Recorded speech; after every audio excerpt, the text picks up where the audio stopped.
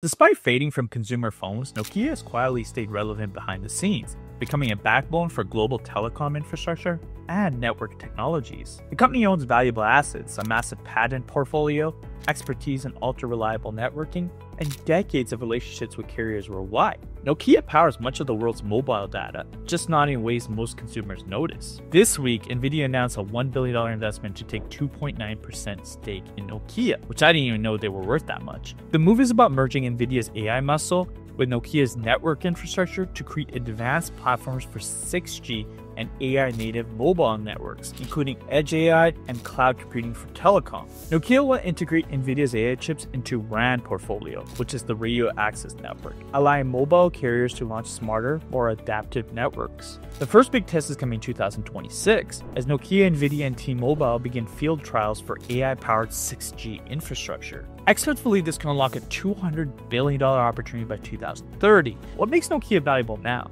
Well, there's the deep knowledge of how to build robust, scalable networks leveraged for the next wireless revolution, not just phones. Not only that, their intellectual property, including thousands of patents critical for mobile networking and communications. Also, Nokia is financially stable, and their global reach is massive, with cash reserves and strategic partnerships that rival telecom competitors. Nokia isn't just an old-school story. It's evolving from maker of iconic phones to architect of the future's most important networks. That's why tech giants like Nvidia are still betting big on what Nokia has to offer.